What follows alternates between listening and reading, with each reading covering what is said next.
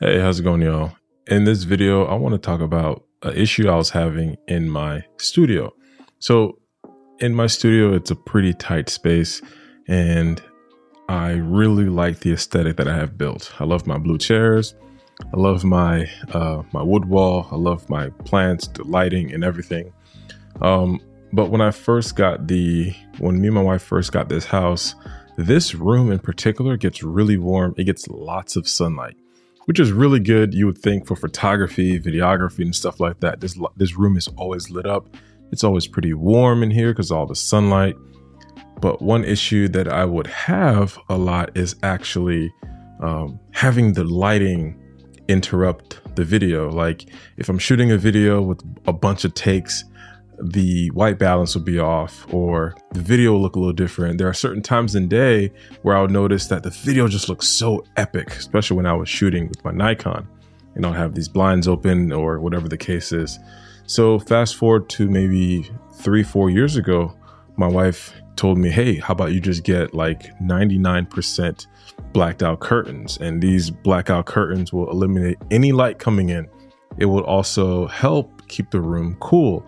I sweat pretty easy, so having a room that's like nice and cool and the lighting gets to be mitigated, the lighting issue, so I get consistent lighting with my video lights. There's no light shifting or anything. So I opted to get 2 curtains. I have one over here, I have a window here and I have a window behind there, and it worked out great.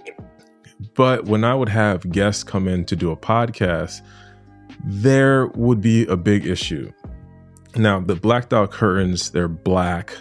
And when the video light shines on it, or any light shines on it, it doesn't reflect back on the guest or the host, whoever's sitting near the window.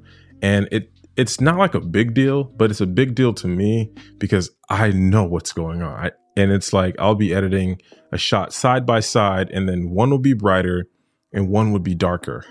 So there were a couple times where I would strategically place someone with lighter or fair skin near the window. That way, when the blacked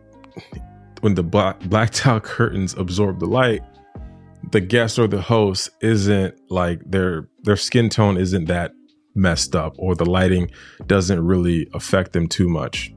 So yeah, I've been dealing with that for a while now, and then I found out how to fix it. Like, you could say, well, Gil, get like white curtains. Like, yeah, get white curtains. That'll be great.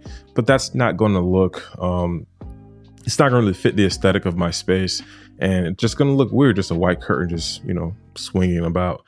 And somebody said, well, get a lamp. You get a lamp, you put a video light on there. We'll already have a light on top of it. Well, where are we? So you're like, well, what did you do? Well, obviously, if you're looking at the video, you can tell what I did. I got these room dividers. Now, these room dividers, they don't come with lights. Well, Gil, how does the room divider have a light behind it? I use a ring light that I had in my closet, and I put like 2 levels of diffusion over it. So that way it's like nice and soft and not too harsh. I'm planning on getting like a what do you call that? A tube light.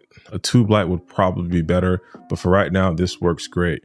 And it's something that you wouldn't really know unless you're in this situation. And that's why I'm making this video rant, because I'm pretty sure there are videographers out there who are dealing with this situation. And it's like, everybody's telling you, dude, it's totally fine. Like, nobody's looking at that. I am. And if I'm not really satisfied with how a video or photo looks, and it's not going to come out, or I'm not going to put my name on it. And for a long time, clients, especially more recently, clients have been renting out my space. And it's been like something in the back of my mind where I'm like, oh gosh, I got to put in like some extra steps in here for whoever's sitting in that chair. Not anymore.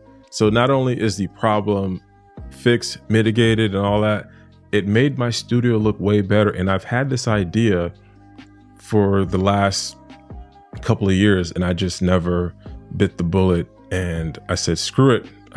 I'm tired of like waiting on it. Let me just fix this right now.